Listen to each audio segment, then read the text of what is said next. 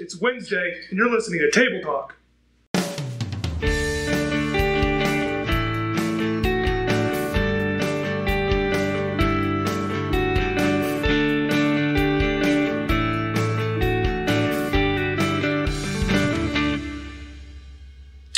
So, Ben, you are a preacher. I don't know if you knew that or not, but like many preachers, you are the subject to many praises and many criticisms. So we just want to sit down and ask you some questions about your preaching style and find out why you preach the way that you preach. So why do you preach the way that you preach? I'll reverse the question to you. What do you think my style of preaching is? I would say it is a mishmash of, I just made up a word, hodgepodge mix-up of expository preaching and Beninese, your own unique on-fire style.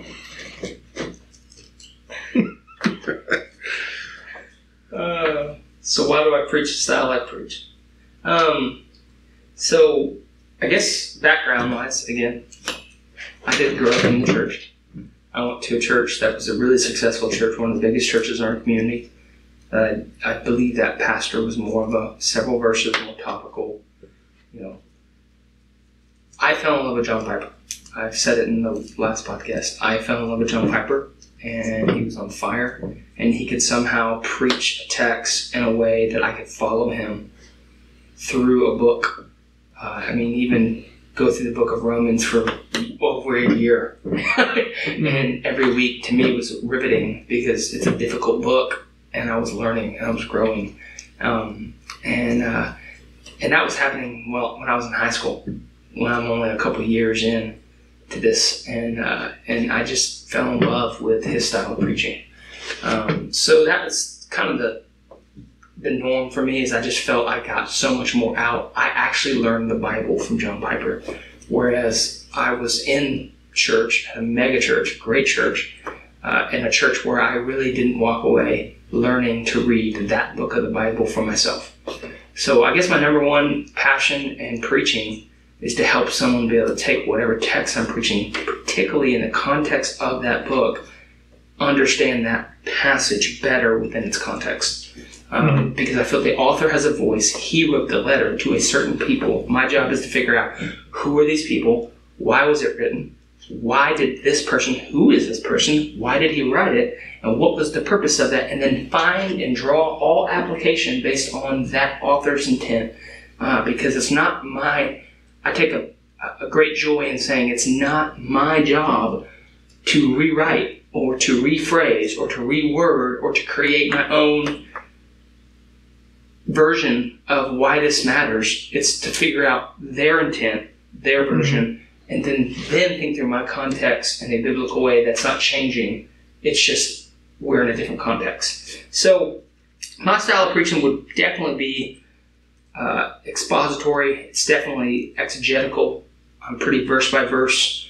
I can get creative sometimes in taking some verses here to save time in some ways. That's where I feel comfortable, but I also do topical sermons. Some probably would say I'm better at topical preaching than I am even when I'm in my norm of going through a book, but I'm very uncomfortable in topical sermons because I'm always finding verses outside of the context to fit my message.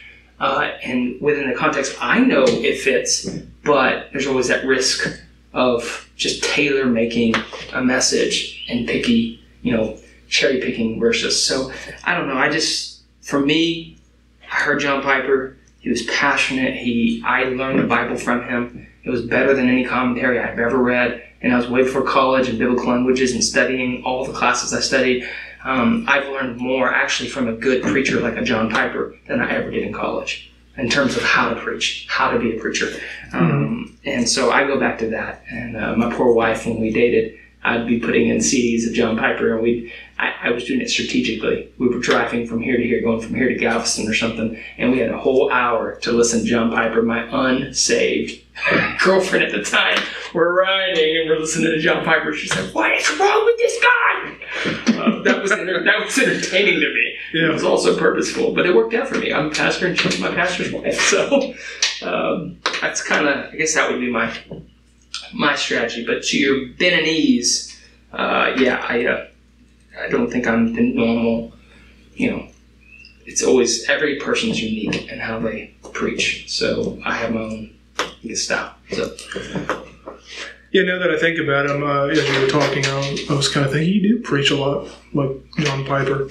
It's not necessarily a bad thing, but I've noticed there's a commonality between you two in that it's just like, here's a string of thought, but I'm going to insert this new thought and then this thought, and it's pretty interesting to see how similar you are now that I'm thinking about it. It's kind of scary. So now I know why. Now I know a deeper understanding of why you preach like that. So you've mentioned before in a few of your sermons that understanding doctrine is important, and if you're listening carefully to your sermons, you can tell that you're passionate about doctrine. So why do you think every Christian should know doctrine? And if so, why? I think if you've ever been in the church service with me, within one or two sermons, I'm going to bring up doctrine. Mm-hmm. It's laced in all my sermons. Yeah, I mean, the number one most important thing, evidenced by 15 years of youth ministry, where I didn't get the opportunity just to preach and make a decision on a book to preach. I had a purpose of training disciples. And so I spent a lot of time with my fundamentals of a Christian needs to know these.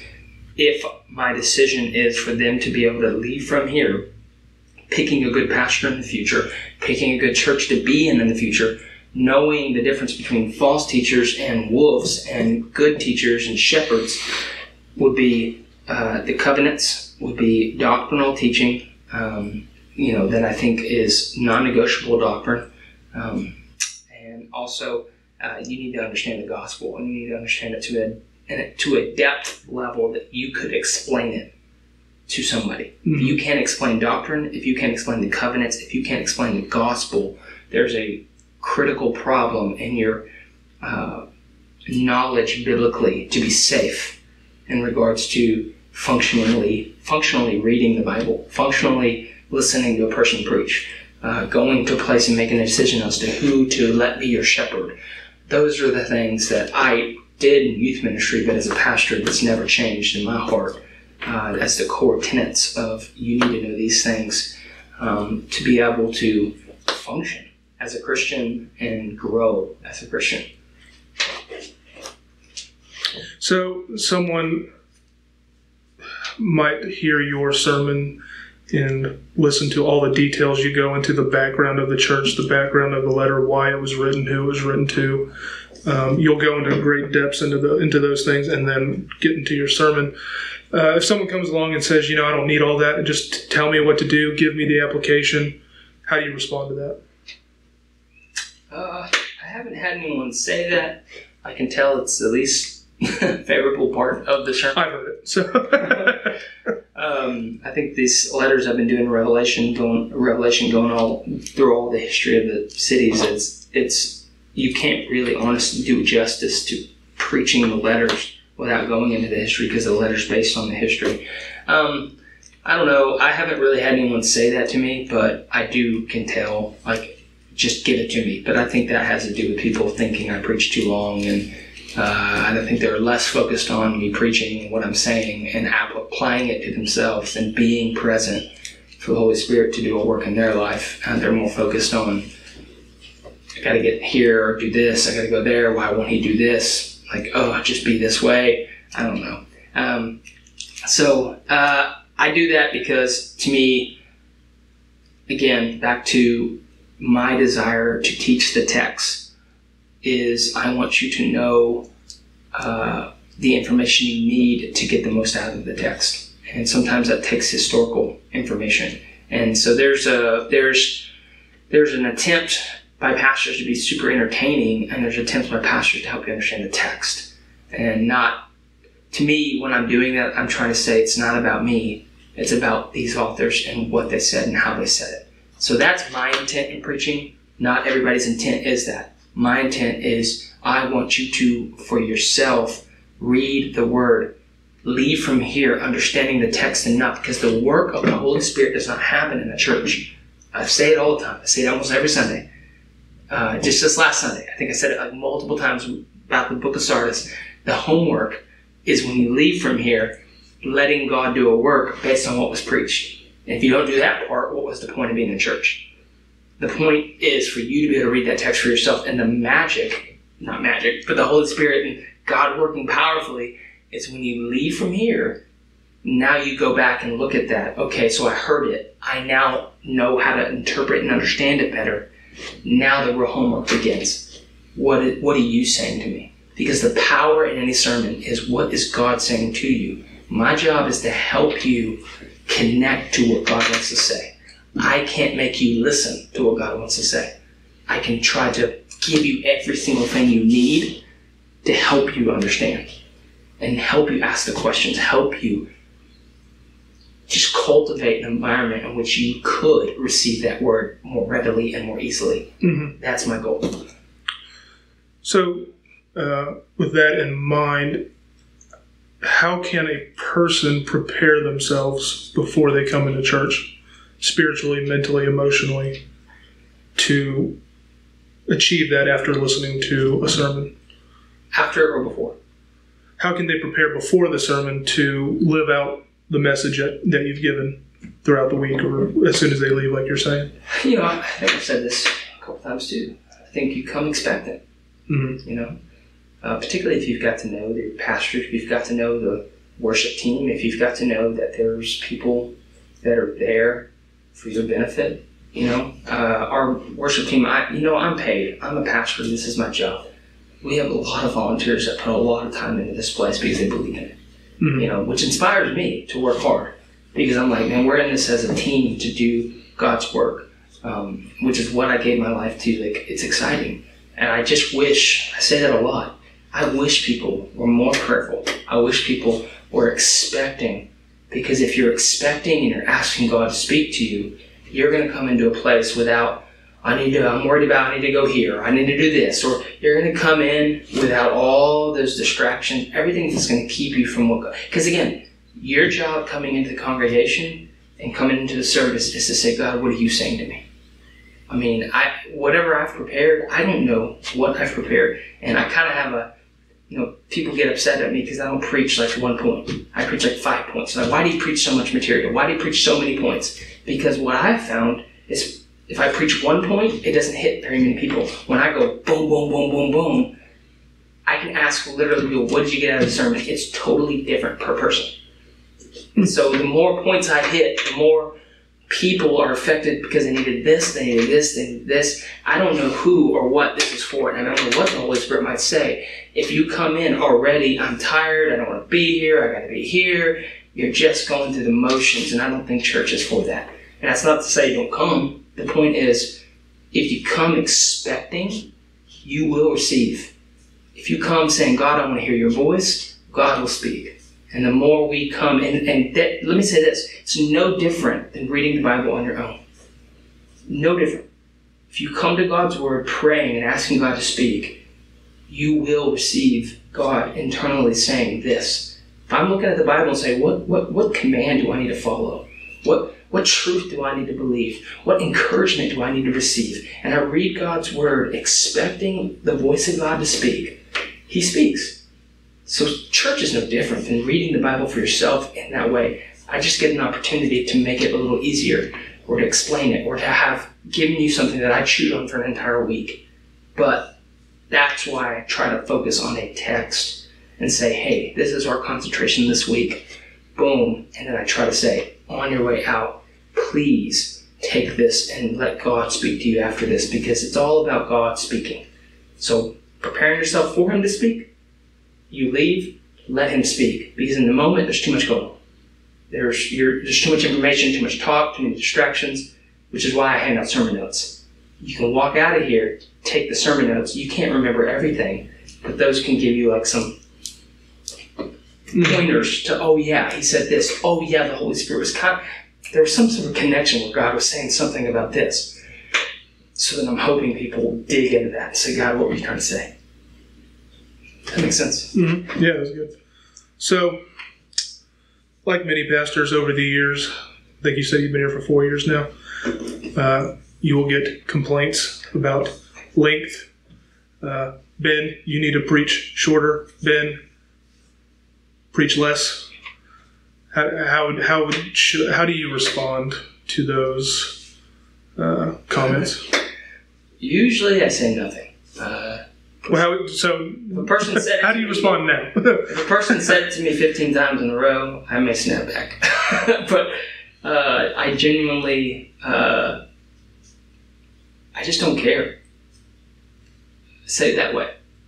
Your afternoon engagements, I need to get to lunch on time, I've got other things.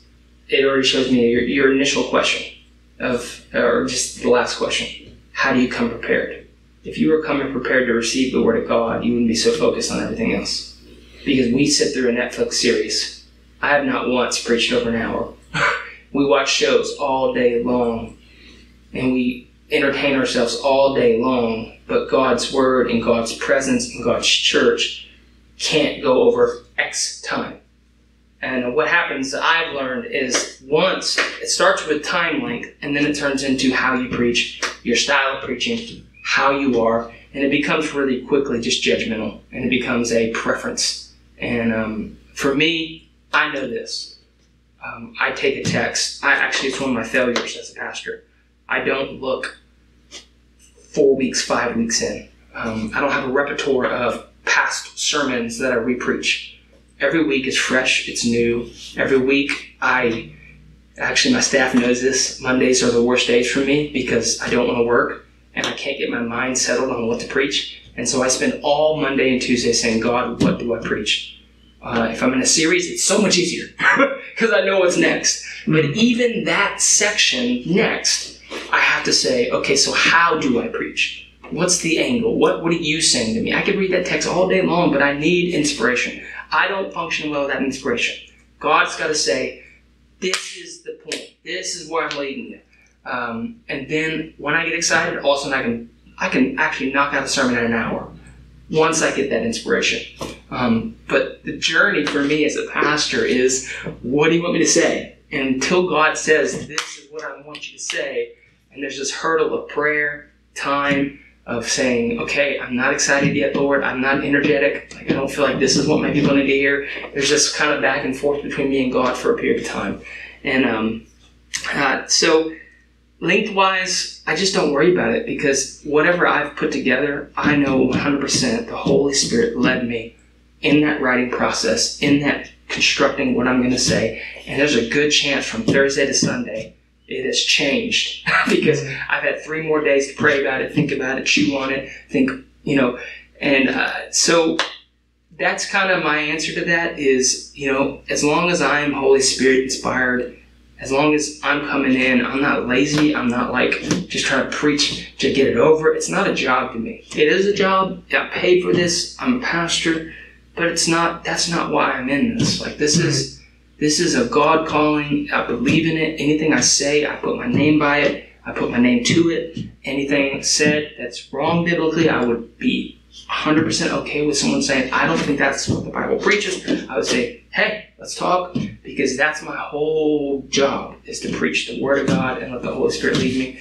But there's a journey that takes place every Sunday between me and God, that those comments honestly just become a discouragement and just become a useful tool to make me feel bad about who I am or what I do. And so, again, there's criticism. People say, you should preach this way or this way. It's an unending cycle of who should you be, for whom are you talking to? And everyone has different opinions. At the end of the day, we talked about this in our last podcast. I listen to John Piper. I listen to David Platt. I listen to Matt Chandler. These guys preach the same length that I preach. And I don't care. Like, I love it. It's engaging. It's Holy Spirit filled. But I've already gone into their sermons saying, I want this. Mm-hmm. And so I would say the same as our church, is all the comments is you're not focusing on why you're here. And it's not wrong that you think that way, but at the end of the day, you can't fit a person or, whatever into a box that you desire. Preferences are going to be a million, and if you listen to everybody, you're going to lose who you are and who God's made you to be. So that's my response there is I do know the work, and my wife knows the work that goes into every single Sunday. So, and it's not me. It genuinely is like that's my weakness is I'm week to week. I need to be month in advance, but I really do have to focus on this week to get a message across. It doesn't mean I can't have vision for a month. It just means this week, every week is anew with God. So I would imagine if you're getting multiple comments from multiple people, it'd be very entertaining to watch them contradict each other. And this person says you need to do it this way, and this person says you don't need to do it this way, and that'd be a lot of fun, I would think. Most of it goes down to service needs to be 30 minutes. So yeah, I've never understood that complaint. I guess I can kind of understand some other ones, or at least wrap my head around them. But the length thing, it just comes down, do you want to hear from God? Do you like God's word? Do you love the Bible? I mean, anyway. Well, so that's how I feel about it. So it goes back to style of preaching. People we just mentioned that I listen to are exegetical preachers. Mm-hmm. To do the work of exegetical preaching, it takes more time. Oh, yeah. So if I just have 2 verses and I have a message and I have 4 points, cool. But that's not actually teaching a text. So if I actually have to teach a block of text, 16 verses, it's substantially more into it than 2 verses, 4 points, see you later. So it's style of preaching, which is why it's funny that the guys I listen to go longer than some of the people that don't go as long. Yeah, some of the guys you mentioned, they have like hour and a half sermons. It's pretty funny. So that's why I'm like, I'm okay. I haven't preached as long as that. 55 minutes is fine. That's my longest. Yeah. Right there. Well, thank you for your time. Thanks for sitting down with us.